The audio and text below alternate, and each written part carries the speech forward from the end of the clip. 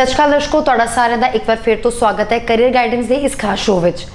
दर्शकों, अज के show which एक बार फिर तो साडे नाल मौजूद ने पिरामिड ई सर्विसेज तो पवनूर सिंह बेदी जी, जो सानू गाइड करनगे किस तरह लीगली असीं विदेशों में जाके सैटल हो सकते हैं। पवनूर सिंह जी, सत श्री अकाल, स्वागत है। सत श्री अकाल जी, और साडे नाल जुड़े साडे सारे दर्शकों का एक बार फिर तो मेरे वालों प्यार भरा सत श्री अकाल। सर, पिरामिड ई सर्विसेज वालों हमेशा बच्चों को गाइड करने लिए सैमीनार्स करवाए जाते हैं, पिछे तुसीं भी करवाया, रिस्पॉन्स किवें दा रहा? बहुत अच्छा रिस्पॉन्स रहा अमृता जी, और इस बारी खास गल की देखन विच रही कि जिहड़ी अटकलां सीगियां, जिहड़ी कन्फ्यूजन सीगी, जिहड़े डाउट सी GIC नूं लैके, क्योंकि एक बहुत इंपॉर्टेंट चेंज होण जा रही सी। 1 साल की फीस कर दी, IELTS 6 ईच कर दिते, उस तो बाद हुण 10,000 तो सीधा 20,000 GIC अगर हो जाती तो मेरे ख्याल नाल जिहड़ा बच्चा इस वेले कैनेडा वाल रुख कर रहा है वो शायद अगर 50% ना सही तो घट तो घट 70% रह जाता। 25-30% बच्चा या तो अपलाई करन लई उन्हां कोल फंड ना हुंदे या बैंड ना हुंदे या दोनों चों कोई भी चीज़ ना हुंदी, जिस करके जदों यह अनाउंसमेंट हुई, जदों हाई कमीशन ने कॉलेजेस और यूनिवर्सिटीज़ नूं कन्फर्म कर दिता कि April 1 नूं जिहड़ी ये चेंज होण जा रही सी, ये आपां पोस्टपोन कर रहे हैं। वो नहीं कह रहे कि आपां बंद कर रहे हैं, मना कर रहे हैं, नहीं होण जा रही, कह रहे हैं आपां इहनूं पोस्टपोन कर रहे हैं for a later stage to come. And change होएगी, हुण 15,000 होएगी या 20,000 होएगी, यह आने वाला time he दसेगा। But a very big sigh of relief की गारंटेड इन्वेस्टमेंट सर्टिफिकेट की जिहड़ी फीस 10,000 तो वध के 20,000 होण जा रही सी, वो हुण नहीं वध रही। सो SDS प्रणाली दे विच अपलाई करन दे लई साल की फीस IELTS विच 6 ईच बैंड लाजमी है, ओवरऑल 6 ईच, इंडिविजुअल 6। थर्ड 10,200 जिहड़ी GIC की फीस है वो मैंडेटोरी है। फोर्थ मैडिकल मैंडेटोरी है। तुहानू इनकम टैक्स दी रिटर्नस दिखाने की लोड़ नहीं है, CA सर्टिफिकेट्स दिखाने की लोड़ नहीं है। यूजली जिहड़े कंसलटेंट है, एजेंट है, इदां दे भंबड़ भूसिया बच्चों को पाई रखते हैं ताकि वो वखरे पैसे कमा लेंदे है, फंडा के वखरे कमा लेंदे है, फीस के नाम पर वक्री फीस इकट्ठी कर लेंदे है, आफ्टर वीज़ा के नाम पर वक्री फीस इकट्ठी कर लेंदे है। सो तुहानू इदां दी चीज़ों में कन्फ्यूज़ होने की लोड़ नहीं है। SDS विच गिने चुने 7-8 डॉक्यूमेंट लगते हैं। IELTS का, GIC का ऑफर लैटर जिन्हों आप LOA कहते हाँ, कॉलेज वालों आई रसीद, तुहाडे अकैडमिक डॉक्यूमेंट्स और 6वां पासपोर्ट। इन्हां 6 डॉक्यूमेंट्स तो इलावा कोई डॉक्यूमेंट नहीं कैनेडा की सरकार मंगती, इस करके कन्फ्यूज़ ना होवो। साल 2019 विच पास आउट हो रहे बच्चे जिन्हां दे रिजल्ट्स अवेटेड है, उन्हां लई एक खास अपॉर्चुनिटी है सितंबर 2019 विच जाण दी। अपॉर्चुनिटी की है वो आपां लेटर इस शो दे विच गलबात करांगे, पर तुसी विजिट कर सकते हो साडे ऑफिसिस दे विच जलंधर, लुधियाना, मोगा, बठिंडा, पटियाला, पठानकोट, चंडीगढ़, नवी दिल्ली, हैदराबाद, अहमदाबाद, कोची, कैनेडा विच मिसिसागा। इत्थे जाके तुसी जानकारी लै सकते हो कैनेडा स्टूडेंट वीज़ा बारे, आस्ट्रेलिया, न्यूजीलैंड, US, UK दे बदले हुए नियमां बारे। At the same time New Zealand भी जिहड़े वर्क वीज़ा विच काफ़ी भारी फेरबदल हुई है, 3 साल का हुण वर्क वीज़ा तुसी न्यूजीलैंड विच हासिल कर सकते हो। इस बारे सारी जानकारी लैण लई तुसी 92,563 92,563 92563 92563 ते कॉल कर सकते हो या साडे ऑफिसिस विच विजिट करके इन्फॉर्मेशन लै सकते हो। सो 12वीं जिहड़े बच्चे हुण पास आउट होण जा रहे हैं, ग्रैजुएशन जिहड़े बच्चे एग्जाम दे के पास आउट होण जा रहे हैं, सितंबर विच किवें जाया जाए, सब तो इंपॉर्टेंट क्वेश्चन है। क्योंकि ज़्यादातर बच्चे यही सोच के अपना टाइम खराब कर लेंदे है कि सितंबर से जा नहीं सकते, जनवरी लिए टाइम बहुत है, IELTS लेट शुरू करांगे, लेट एग्जाम देवांगे, छुट्टियां मना लीए, ऐश कर लीए। पर सितंबर विच जाण लई कि वो 2-3 चीज़ों का ध्यान सानू रखना पएगा। यह इन्फॉर्मेशन समझनी बहुत ज़्यादा ज़रूरी है ताकि साडा 1 साल वेस्ट ना होवे, 6 महीने वेस्ट ना होन। सितंबर कैनेडा विच सब तो वड्डा सैशन मनिया जाता है, जिहदे विच सारे कॉलेज ओपन होंदे, सारे प्रोग्राम ओपन होंदे, सारे कोर्स रजिस्ट्रेशन ओपन होंदियां। सो किवें जाइए सितंबर, इस बारे ध्यान नाल समझो। जे आपां IELTS की तैयारी हजे शुरू नहीं की है तो IELTS की तैयारी इमीजिएटली शुरू कर देनी चाहिए है। 3 ਘੰਟੇ ਦੀ ਬਜਾਏ 4 ਘੰਟੇ ਦੀ ਬਜਾਏ ਚਾਹੇ ਜਿੰਨੀ ਮਰਜ਼ੀ ਅੰਗਰੇਜ਼ੀ ਵਧੀਆ ਬੋਲ ਲਈਏ ਘੱਟ ਤੋਂ ਘੱਟ 6-8 ਘੰਟੇ ਦਾ ਆਇਲਟਸ ਦਾ ਬੈਚ ਸਾਨੂੰ ਕਰਨਾ ਚਾਹੀਦਾ ਹੈ, ਆਪਟ ਕਰਨਾ ਚਾਹੀਦਾ ਹੈ, ਲੈਣਾ ਚਾਹੀਦਾ ਹੈ। 6-8 ਘੰਟੇ ਦਾ ਬੈਚ ਪਿਰਾਮਿਡ ਈ ਸਰਵਿਸਿਜ਼ ਕਰਵਾ ਰਿਹਾ ਹੈ ਤਾਂ ਕਿ ਬੱਚੇ ਮਹੀਨੇ 2 ਮਹੀਨੇ ਦੇ ਅੰਦਰ ਸਪਟੈਂਬਰ ਲਈ ਤਿਆਰ ਹੋ ਸਕਣ। ਪਿਰਾਮਿਡ ਆਇਲਟਸ ਇੰਸਟੀਚਿਊਟ ਜਲੰਧਰ ਵਿੱਚ ਹੈ, ਲੁਧਿਆਣਾ ਵਿੱਚ ਹੈ, ਮੋਗਾ ਵਿੱਚ ਹੈ, ਬਠਿੰਡਾ ਵਿੱਚ ਹੈ, ਪਟਿਆਲਾ ਵਿੱਚ ਹੈ, ਚੰਡੀਗੜ੍ਹ ਦੇ ਵਿੱਚ ਹੈ। ਸੋ ਇੱਥੇ ਜਾ ਕੇ ਤੁਸੀਂ 6 ਘੰਟੇ ਦੇ ਬੈਚ ਦੀ ਇਨਕੁਆਇਰੀ ਕਰਕੇ demo class free of cost attend ਕਰਕੇ ਆਇਲਟਸ ਸਪਟੈਂਬਰ ਸੈਸ਼ਨ ਲਈ ਤਿਆਰ ਹੋ ਕੇ ਆਇਲਟਸ ਦਾ ਐਗਜ਼ਾਮ ਦੇ ਕੇ ਡਿਜ਼ਾਇਰਸ ਬੈਂਡ ਸਕੋਰ ਹਾਸਿਲ ਕਰਕੇ ਸਪਟੈਂਬਰ ਵਿੱਚ ਕੈਨੇਡਾ ਜਾਣ ਦੇ ਆਪਣੇ ਸੁਪਨੇ ਨੂੰ ਪੂਰੇ ਕਰ ਸਕਦੇ ਹੋ। ਸੋ ਆਇਲਟਸ ਦੀ ਤਿਆਰੀ ਸ਼ੁਰੂ ਕਰੋ। ਸੈਕੰਡ ਔਰ ਸਭ ਤੋਂ ਮਹੱਤਵਪੂਰਨ ਗੱਲ, ਮਈ ਅਖੀਰ ਤੱਕ ਆਪਣਾ ਹਰ ਹਾਲਤ ਵਿੱਚ ਆਇਲਟਸ ਦਾ ਐਗਜ਼ਾਮ ਦੇ ਦਿਓ। ਜੇ ਮਈ ਐਂਡ ਤੱਕ ਤੁਸੀਂ ਐਗਜ਼ਾਮ ਨਹੀਂ ਦਿੰਦੇ ਹੋ ਤੇ ਸਪਟੈਂਬਰ ਤੋਂ ਖੁੰਝੇ ਜਾਓਗੇ, ਜਨਵਰੀ ਵਿੱਚ ਐਡਮਿਸ਼ਨ ਕਰਨੀ ਪਏਗੀ। ਜਨਵਰੀ ਵਿੱਚ ਸੀਟਾਂ ਆਲਰੇਡੀ ਘੱਟ ਹੁੰਦੀਆਂ, ਸੋ ਘੱਟ ਸੀਟਾਂ ਕਰਕੇ ਹਰ ਇੱਕ ਬੱਚੇ ਨੂੰ ਆਫਰ ਲੈਟਰ ਨਹੀਂ ਮਿਲਦੀ। ਇਸ ਕਰਕੇ ਸਪਟੈਂਬਰ ਵਿੱਚ ਜਾਣਾ ਚਾਹੁੰਦੇ ਹੋ, ਮਈ ਦੇ ਐਂਡ ਲਾਸਟ ਵੀਕ ਆਫ ਮਈ 30 ਮਈ ਤੱਕ ਆਪਣਾ ਐਗਜ਼ਾਮ ਸਕੈਡਿਊਲ ਜ਼ਰੂਰ ਕਰ ਲਓ ਤਾਂ ਕਿ ਸਪਟੈਂਬਰ ਸੈਸ਼ਨ ਵਿੱਚ ਜਾ ਸਕੋ। ਥਰਡ, ਵਿਜ਼ਿਟ ਦੈਟ ਕੰਪਨੀ ਔਰ ਏਜੰਸੀ ਜਿਨ੍ਹਾਂ ਦੇ ਡਾਇਰੈਕਟ ਕੰਟੈਕਟਸ ਹੈ, ਬਿਕੋਜ਼ ਪਿਰਾਮਿਡ ਈ ਸਰਵਿਸਿਜ਼ ਵਰਗੀ ਕੰਪਨੀਆਂ ਨੂੰ ਕੋਟੇ ਮਿਲਦੇ ਆ, ਸੀਟਸ ਐਲੋਕੇਟ ਹੁੰਦੀਆਂ ਕੈਨੇਡਾ ਦੇ ਕਾਲਜਾਂ ਔਰ ਯੂਨੀਵਰਸਿਟੀਜ਼ ਦੀਆਂ ਤਾਂ ਕਿ ਬੈਸਟ ਬੱਚੇ ਬੈਸਟ ਕਾਲਜਾਂ ਵਿੱਚ ਜਾ ਸਕਣ। ਕੋਈ ਰਸ਼ ਨਾ ਹੋਵੇ ਜੀ ਅੱਜ ਪੋਰਟਲ ਖੁੱਲਿਆ 200 ਐਪਲੀਕੇਸ਼ਨ ਪੈ ਗਈਆਂ, ਜਿਹੜੇ ਐਲੀਜੀਬਲ ਬੱਚੇ ਸੀ ਉਹ ਵੀ ਰਹਿ ਗਏ, ਨਾਟ ਐਲੀਜੀਬਲ ਵਾਲੇ ਆਫਰ ਲੈ ਕੇ ਦਾਖਲਾ ਕਰਵਾ ਕੇ ਰਿਫਿਊਜ਼ਲ ਲਵਾ ਕੇ ਬਹਿ ਗਏ। ਇਸ ਕਰਕੇ ਤੁਸੀਂ ਕੋਟਾ ਸਿਸਟਮ ਦਾ ਫਾਇਦਾ ਚੱਕ ਸਕਦੇ ਹੋ। ਅਗਰ ਸਾਡੇ ਕੋਲ ਜੂਨ ਦੇ ਮਹੀਨੇ ਵਿੱਚ ਵੀ ਆਉਂਦੇ ਹੋ, ਮੈਂ ਨਹੀਂ ਕਹਿੰਦਾ ਸਾਰੇ ਕਾਲਜ ਓਪਨ ਹੋਣਗੇ, ਪਰ ਕੁਝ ਗਿਣੇ ਚੁਣੇ ਕਾਲਜਸ ਔਰ ਯੂਨੀਵਰਸਿਟੀਜ਼ ਦੀ ਐਡਮਿਸ਼ਨਸ ਜੂਨ ਦੇ ਮਹੀਨੇ ਵੀ ਤੁਹਾਨੂੰ ਡੈਫੀਨਿਟਲੀ ਮਿਲੇਗੀ। ਬਟ ਅਗੇਨ ਇਹਦਾ ਮਤਲਬ ਹੈ ਨਹੀਂ ਕਿ ਆਪਾਂ ਕੰਪਲੇਸੈਂਟ ਹੋ ਕੇ ਬਹਿ ਜਾਈਏ, ਪਿਰਾਮਿਡ ਕੋਲ ਜਾਵਾਂਗੇ ਜੂਨ 'ਚ ਐਡਮਿਸ਼ਨ ਲੈ ਲਾਂਗੇ। ਜੂਨ ਵਿੱਚ ਹਾਰਡਲੀ 10% ਕਾਲਜ ਹੀ ਖੁੱਲੇ ਹੁੰਦੇ ਆ ਜੋ ਕਿ ਦਾਖਲਾ ਸਪਟੈਂਬਰ ਲਈ ਦੇ ਰਹੇ ਹੁੰਦੇ ਆ, ਪਰ that is enough for the 12th pass out students of 2019, ਉਹਨਾਂ ਲਈ ਕਾਫੀ ਹੈ। ਪਰ ਜਿਹੜੇ ਬੱਚੇ ਦੇ ਆਇਲਟ ਸਕੋਰ ਆ ਚੁੱਕੇ ਹੈ ਉਹਨਾਂ ਲਈ ਇਹੀ ਸਮਾਂ ਹੈ। ਚਾहे वो मिसिसागा जाना चाहते, चाहे ब्रैम्पटन, चाहे सरी, चाहे एबर्ट्सफोर्ड, चाहे वैंकूवर, चाहे विनीपैग, चाहे एडमिंटन, चाहे कैलगरी, चाहे क्यूबैक विच किसी सिटी विच जाना चाहते हैं, this is the right time for you to apply.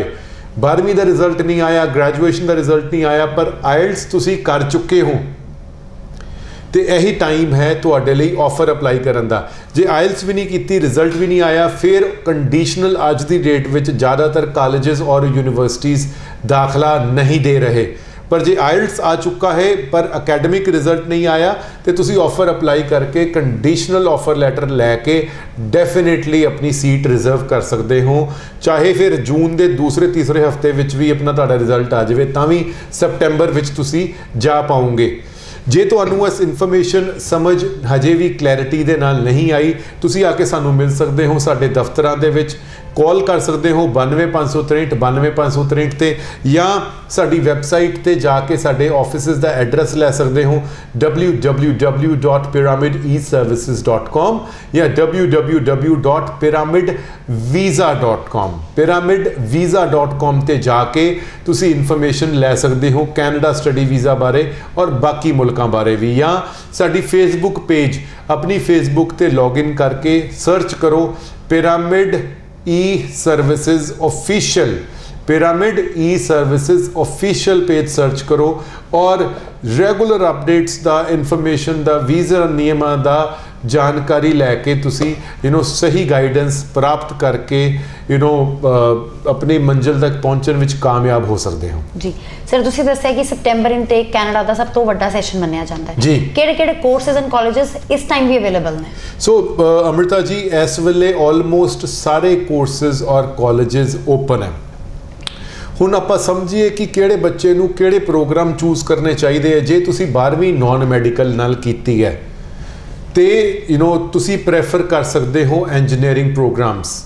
Engineering विच जे मैं प्रायोरिटी की गल करा तो सब तो मैं उपर प्रायोरिटी दिंदा कंप्यूटर इंजीनियरिंग नूं, then I will give priority to electrical engineering, then I will give priority to civil engineering, and then mechanical and then electronics, क्योंकि जॉब्स ऐसी सीक्वेंस दे विच कैनेडा दे विच काफ़ी अवेलेबल है।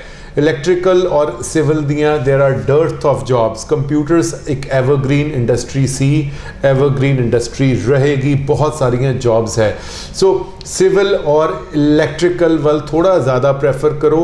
ये तो अलावा जिन्होंने बच्चों का मकैनिकल च इंटरस्ट है, इलैक्ट्रॉनिक्स इंटरस्ट है, एक फील्ड है जिन्हों आप कहते हैं इलैक्ट्रोमकैनिकल, ऑटोमेशन एंड रोबोटिक्स, ये बहुत अच्छे प्रोग्राम्स हैं जिन्हों का फर्दर बहुत स्कोप है, क्योंकि यह एक डिवेलपिंग फील्ड्स है।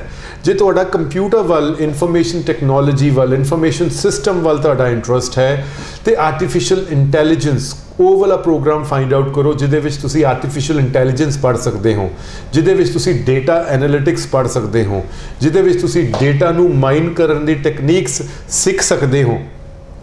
So being an engineer my self, सो मैं दसना चाहांगा कि इन्नी डैप्थ तक मैं तुहाडे नाल इन्फॉर्मेशन इसी करके पहुँचा पा रहा क्योंकि मैं आप एक इंजीनियर हाँ।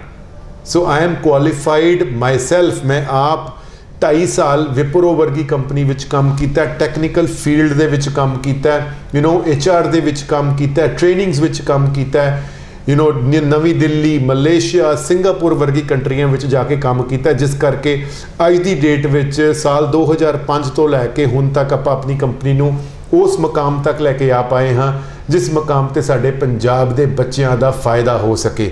सो जे तुसी पिरामिड ई सर्विसेज नाल जुड़ते हो, यह मेरा वादा है तुहाडे नाल कि तुहानूं गाइडेंस तो सही मिलेगी ही मिलेगी, पर वीज़ा लैन तो बाद जो तुसी कैनेडा पहुँच जाओगे उत्थे जाके भी आपां साडियां सर्विसेज, साडा नैटवर्क उत्थे जाके भी तुहानूं सपोर्ट करेगा, क्योंकि पिरामिड दा कैनेडा दे विच भी ऑफिस है जो तुहाडी सेवा विच हमेशा 24/7 मेरा स्टाफ उत्थे अवेलेबल है। मेरे जिहड़े उत्थे मैनेजर है मिस्टर अमृतपाल सिंह, चाहे राती 12 बजे फोन कर लो, he is there to help you out. पिछे जे एक बच्चे नूं प्रॉब्लम आ गई एयरपोर्ट ते उन्होंने आपां हमेशा नंबर दे के भेजी तो बच्चे ने मेरे मैनेजर नूं राती 11 साढ़े 11 बजे फोन किया, वो एयरपोर्ट ते लैन पहुँच गए।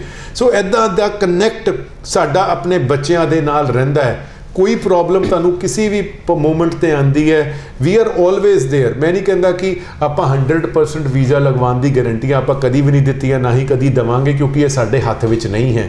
As an agency, as a consultancy साडा की रोल है? साडा रोल है तुहानूं सही कॉलेज और सही प्रोग्राम बारे जानू करवाना, जानकारी देना। चूज़ करना तुहाडी मर्जी है। आपां दस रहे हाँ कि टोरंटो दे विच ए वाले कॉलेज विच ए प्रोग्राम तुहाडे लई लाहेमंद है, पर तुसीं जाना चाहते हो सरी दे विच या ब्रैम्पटन दे विच, ते आपां साडा फर्ज है जिथे तुसीं जाना चाहते हो तुहानूं उत्थे हैल्प करना, पर एट द सेम टाइम सही गाइडेंस देना यह साडा फर्ज है। We are responsible to give you right guidance. साडा की फर्ज है? साडा फर्ज है एडमिशन रिलेटेड तुहाडी हेल्प करके पेपर फाइलिंग या ऑनलाइन फाइलिंग विच तुहाडी डॉक्यूमेंटेशन फिल आउट करना by the through the information that has been provided by you. So visa लगना ना लगना ultimately it is in the hands of the high commission और the visa officer, but साडा role जिहड़ा है वो साडी company हमेशा बड़े सालों तो बखूबी निभाती आ रही है और हमेशा आपां निभाते रहांगे, क्योंकि आपां एक लाइसेंस्ड कंसल्टेंसी हाँ, मानता प्राप्त कंसल्टेंसी हाँ, जो कि हमेशा अपने लिमिट्स दे विच, स्टैंडर्ड्स दे विच काम करना जानती है। और साडी फ्रेंचाइजी ना होने करके सारे ऑफिस साडे अपने मैनेज्ड है, जिस करके सेम तरह का व्यवहार, सेम तरह की इन्फॉर्मेशन तुहानूं हर पासियों मिल सकती है।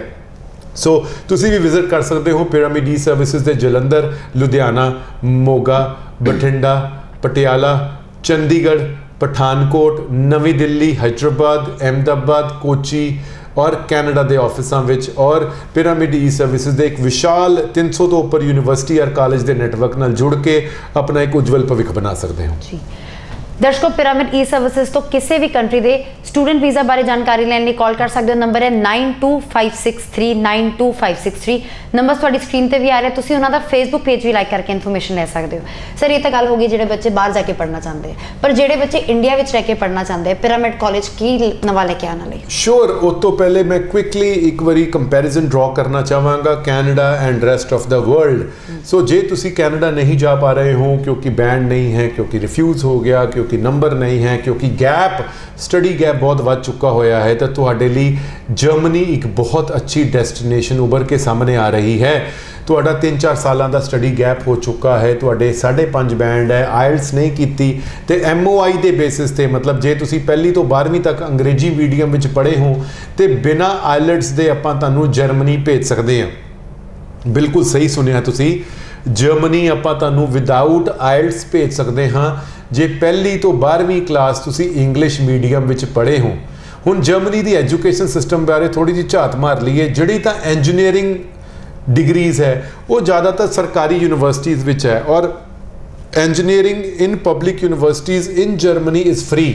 ਜਰਮਨੀ ਦੀ ਐਜੂਕੇਸ਼ਨ ਫ੍ਰੀ ਹੈ, ਪਰ ਜਿਹੜੇ ਆਪਾਂ ਕੰਸਲਟ ਕਰਦੇ ਔਰ ਭੇਜਦੇ ਆ ਉਹ ਪ੍ਰਾਈਵੇਟ ਯੂਨੀਵਰਸਿਟੀਜ਼ ਔਰ ਕਾਲਜਸ ਵਿੱਚ ਭੇਜਦੇ ਆ ਜਿਹੜੀ ਪੇਡ ਹੈ, ਔਰ ਉਹ ਜ਼ਿਆਦਾਤਰ ਪ੍ਰੋਗਰਾਮ ਨੌਨ ਇੰਜੀਨੀਅਰਿੰਗ ਪ੍ਰੋਗਰਾਮਸ ਹੁੰਦੇ ਆ, ਜਿਵੇਂ business, hotel management, IT, information systems ਵਗੈਰਾ ਵਗੈਰਾ, ਸੋ ਜਰਮਨੀ ਵਿੱਚ ਐਜੂਕੇਸ਼ਨ ਕਰਨ ਦਾ ਫਾਇਦਾ ਕੀ ਹੈ? ਜਿਵੇਂ ਕੈਨੇਡਾ ਜਿਹੜੀ ਪ੍ਰੋਬਲਮ ਨਾਲ ਜੂਝ ਰਿਹਾ ਹੈ ਕਿ ਬੇਬੀ ਬੂਮਰਸ ਹੈ, ਪੁਰਾਣੇ ਲੋਕ ਰਿਟਾਇਰ ਹੋ ਰਹੇ ਆ, ਪੋਪੂਲੇਸ਼ਨ ਨਹੀਂ ਹੈ, ਨਵੀਂ ਪੋਪੂਲੇਸ਼ਨ ਚਾਹੀਦੀ ਹੈ, ਜਰਮਨੀ ਵੀ ਉਸੇ ਵੈਸਟਰਨ ਕੰਟਰੀਜ਼ ਹੋਣ ਦੇ ਨਾਤੇ ਉਸੇ ਪ੍ਰੋਬਲਮ ਨਾਲ ਜੂਝ ਰਿਹਾ ਹੈ।